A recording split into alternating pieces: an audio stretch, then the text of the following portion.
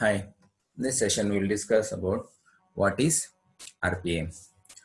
RPA stands for Robotic Process Automation.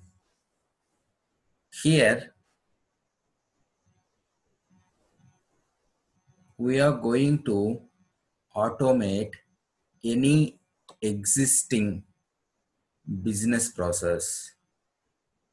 RPA tools is not for to create any new business process. We are going to automate existing business process, and this business process also, it should be rule based. At the same time, it should be repetitive. Then only we can able to automate. For example, one person is implementing task every day, morning 9 to evening 6 p.m. the same task they are doing on everyday basis, and at the same time it should be rule based. Then only we can able to automate.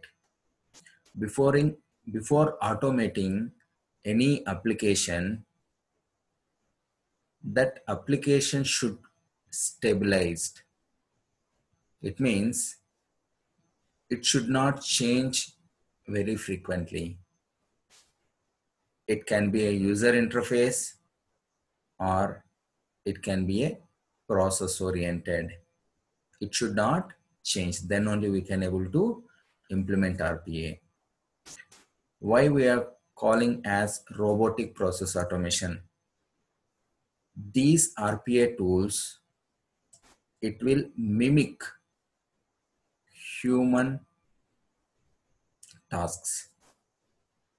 What robots will do generally, whatever the instructions we are going to give it to the robots, the same instructions it will follow, right?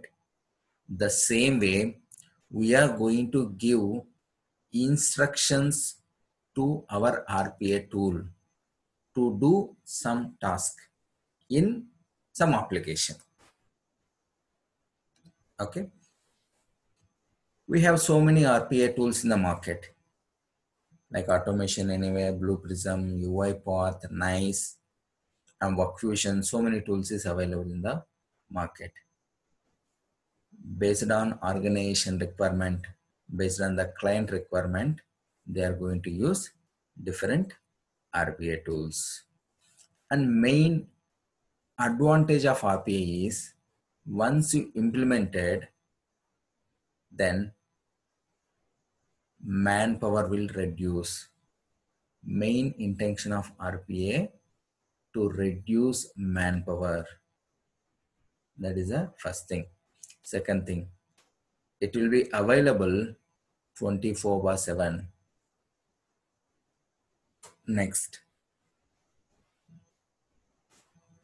it will reduce human errors, and time. It will reduce time taking for any process.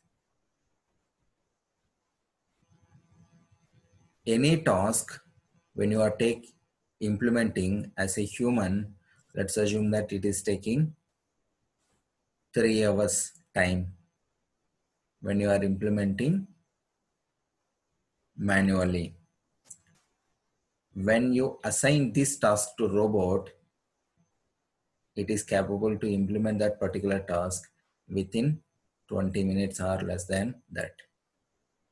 At the same time, it is available every time, and we can avoid human errors.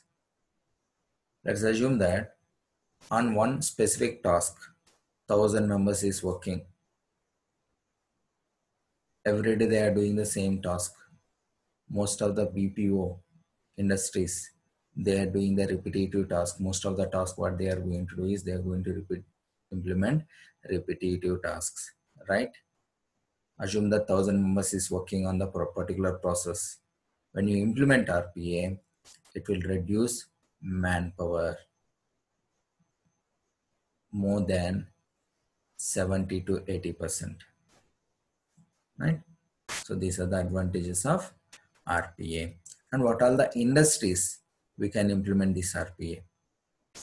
Almost every industry we can implement RPA. Almost every sector we can able to implement. Anywhere where the human is performing repetitive tasks. You need to remember this one. Okay. So these are the projections. So demand we how much demand we have in future for RPA. Thank you.